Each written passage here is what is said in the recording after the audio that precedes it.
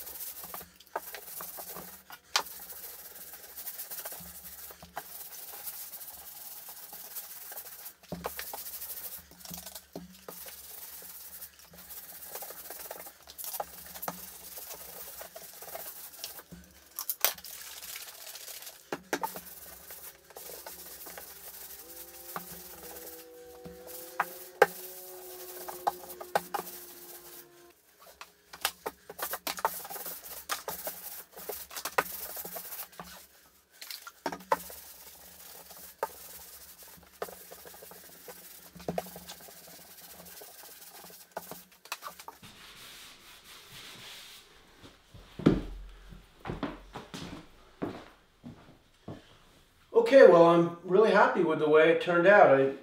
It looks almost identical to the proposal, so I know the client will be happy. I did make a lot of video on this project, how I made the panels and glued the paper to the panels. It's going to go into a gold leaf frame, and I have video of that. And I'll put it all together and post that sometime next week because I want to show you what it looks like once it's installed into the house. So this is just kind of a short video this week. Kind of a look at what goes on in the studio. It's Friday. This is a great way to end the week. Always good to end on a high note. Thanks for tuning in, and I'll see you soon.